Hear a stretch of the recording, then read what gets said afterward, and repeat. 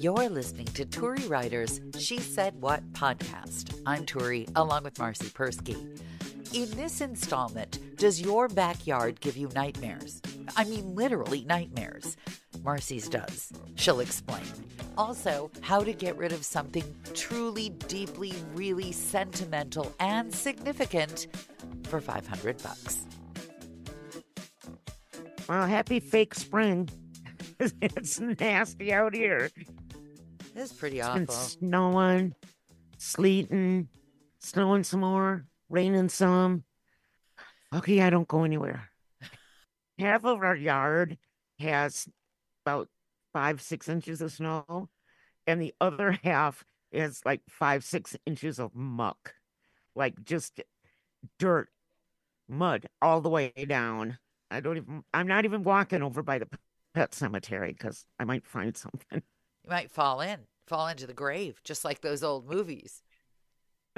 I'm more worried about something being sucked up into my boot, like some dead animal. How can something be sucked? How can it be This is sucked? morbid, but we're done with this. How can it be sucked? You tried to make me throw up in the last podcast. Now it's my That's turn. true. How come it would be sucked up into your boot? Wouldn't your boot have to go down and then the dead creature would have to fall over the top of your boot?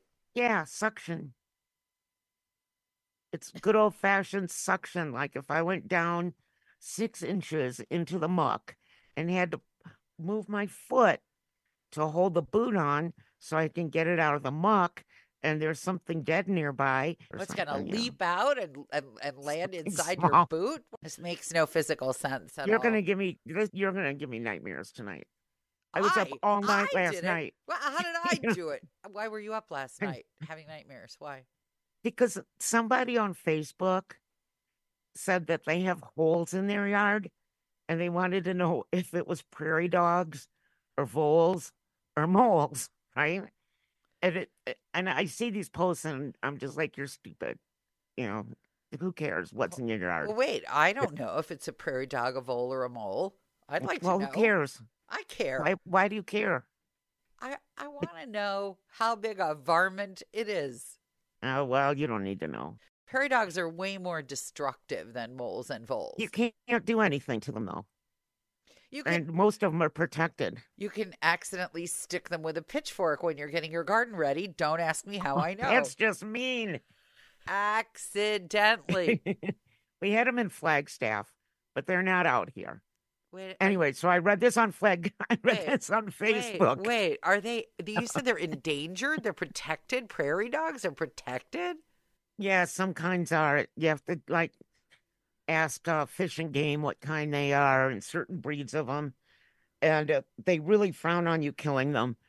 In some areas, like where we lived in Flagstaff, they would round them. There were groups that would round them up and take them elsewhere. So I see you rolling your eyes. I can't figure out if that's better or worse than your cat rescue trip to Utah with a rental truck full of screaming hellcats. I can't figure out what's I did that worse. like 5 or 6 times. I know. I think a truck full of prairie dogs would be just quieter. But go ahead now to your nightmare. We did have a cat, by the way, when we lived in Flagstaff, and he would climb into the prairie dog holes. And if we're gone, as you drive up the driveway, you would see his head sticking out, just looking around.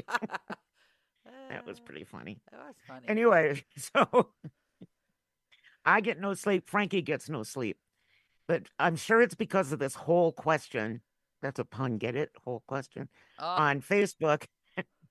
I dreamed that we got up in the morning and there were holes all over our yard, but they were big holes, right? And then we're like, what the heck? What the heck? And Frankie's just like, oh, well, I'm going to work. And so we went to bed again that night, and we got up in the morning. The holes were full of teenagers in camouflage. I can see why that's a nightmare, yeah. Yeah, they were really mean teenagers, like skinheads and stuff. I don't know.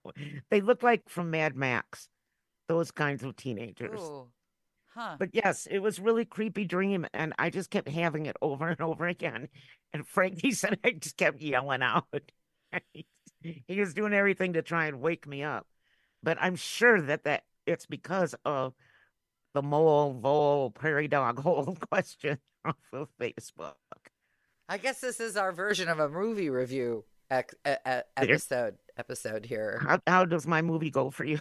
Well, because I've been sick, I've been watching more movies than I usually would.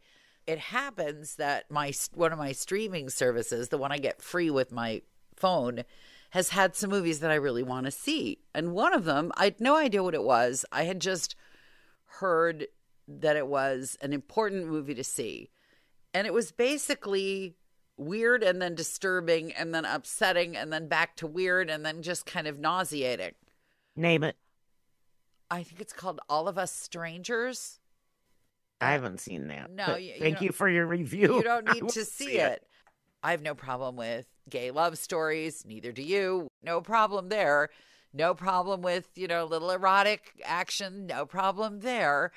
But what was weird was this whole I see dead people thing seems to have taken a turn for the modern. And then you add to that drugs where you hallucinate more dead people.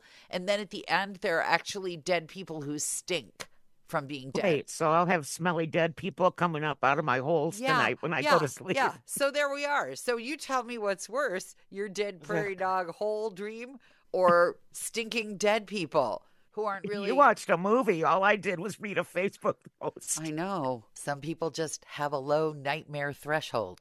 Imagine what would happen to you if you watched the movie. I should create a movie around this. Bad teenagers in camo coming up through giant holes. I think it's been done. Really? What was that book that got made into a movie? Holes? I believe it was actually called Holes? No, that's a whole different... No, Holes is a Disney movie. Never mind then. Yeah, and it has nothing to do with that. I thought it was creepily disturbing, and then Disney got hold of it. No, Holes is about little kids, and the bad people make them dig holes because they're looking for treasure. Well, see, that may be true. But I would also posit to you, and I'm not doubting your account of all of this, but I will say that the minute Disney gets hold of something, no matter how grisly or disgusting or disturbing it may be, all of a sudden it has bluebirds and canaries flying around it and everybody's singing. Everybody's zippity-doo-dah, except for that one, which is banned. It's the only one that's been banned. Which one is banned? The zippity-doo-dah one. Oh, yeah, because it's racist. Yeah. There's a person who I've admired in radio for a long time. This is going to make sense in a minute. Even though I know perfectly well that he's a little bit mean. A lot mean.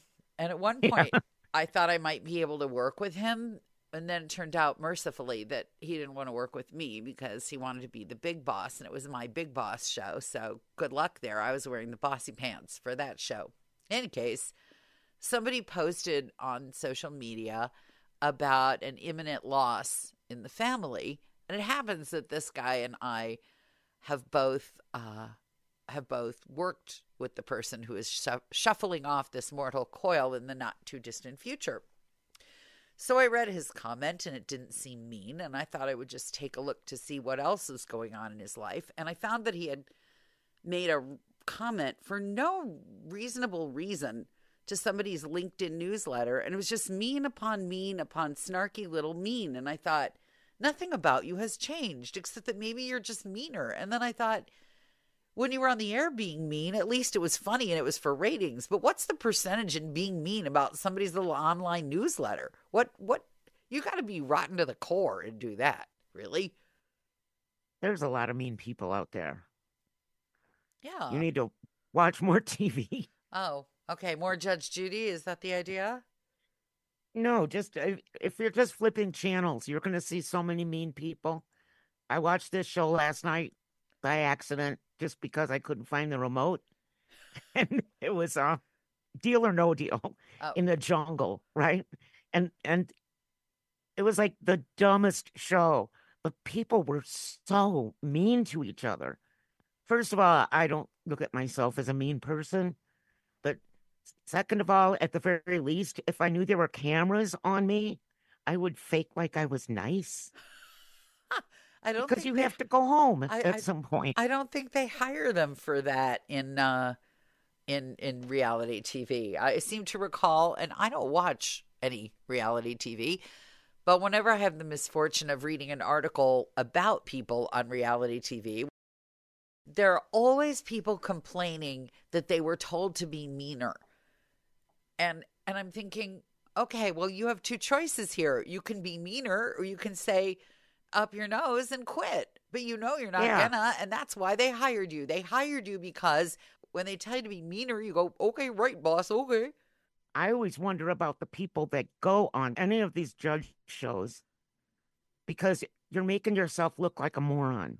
So this is going to seem like one of those Russian nesting doll Russian things. nesting now, yeah. He used to be a radio guy as a doctor, and now he's over there on the dark side of reality TV. And I have no respect for him. And he says all kinds of things that you know for a certainty that he doesn't believe. And he's way too hung up on TV stars and movie stars and skinny little women. But leaving all that aside, before he went over to the dark side, he was a really good doctor on the radio. And somebody asked him about how they cast these reality shows. And he said they're actually pretty good at picking out the people who will be good on these reality shows. They're all of them narcissists. They don't really care what they look like, just as long as everybody is looking at them. And then it turned out he really did know what he was talking about because he was one of those people and became a reality TV star. See, I would very much care. You're not the type that would make the cut for this. There is a type. They go looking for a type. And not me. I know this type. And a lot of them are very uneducated, by the way. Very many uneducated. of them are, yes, because most of them. In fact, except for this guy who's gone over to the dark side, he's educated. I think I know who you're talking about. Actually, there's more than one doctor that's done this. I used to love that show. I really did. But again, when you work in radio, you work with a lot of these people. It's just there's never enough for them. Nothing's ever enough for them. Speaking of enough. Yeah. Juke Perry's going to that big, wherever they dump jukes in the sky tomorrow morning. Oh, Marcy's old car, dead for good. And I'm getting $495 for my baby. It's not your. I'm so sad. When we're done, I have to go out and go through it and look under all these seats and hopefully find maybe a winning lotto ticket or $100 bill or something. Okay, what do you realistically? Clean it all out. What do you realistically expect to find at the bottom of that car that you've driven for better for worse for 10 years? Probably the keys that I lost. I don't know. I really don't. I mean, I kept that car pretty clean and then I let the kids drive it. And that was kind of his death now. I'm keeping a car that's 20 years old, and all I'm really hoping is that one of my favorite earrings can be located in between a seat cushion. Yeah. It's the only reason I'm keeping the whole car. So the problem with the Juke is that they didn't really think it out when they built it. And so if you drop something between the middle console and the seat, no one's hand fits in there. So I always had a ruler in there to be able to knock out whatever's down there, like driver's license, keys, key fob that you need to get the doors open, stuff like that. So that's where I think everything is hidden. So there's a rule. So it's like the secret place, like the sword in the stone. That's the location for the magic sword that's there. Yes. And I'm going to wear like 3 headlamps. I'm going to take all of Frankie's headlamps to be able to see what's in there. I think you should frame that ruler. It's done a valuable service all these years. And I mean, I'm glad you told me what that was there for. When I saw it before, I wondered if you had aspirations of being a violent 1970s era stereotypical Catholic school nun or something. Yeah, no, it's so I could slap whoever's riding shotgun and criticizing my driving. Same idea, yeah. So the car goes away tomorrow and you get $500. What are you going to do with it? I don't know yet. I wouldn't tell your daughter that you have it, Well, I was going to say I could do something nice and give it to her and say, here, put it toward your car so that I don't have to drive you anywhere anymore. Or I could hide it in a drawer and save it. I could put it in the bank, but then I'd just spend it on a bill. I don't know what I'll do with it yet. Well, that'll be for the next podcast. Thanks for listening to the Tourie Riders She Said What podcast. Since you've made it to the end, you might want to know that my book, She Said What? A Life on the Air, is not only available in print, but now also in complete audiobook form, narrated by me and available on Audible.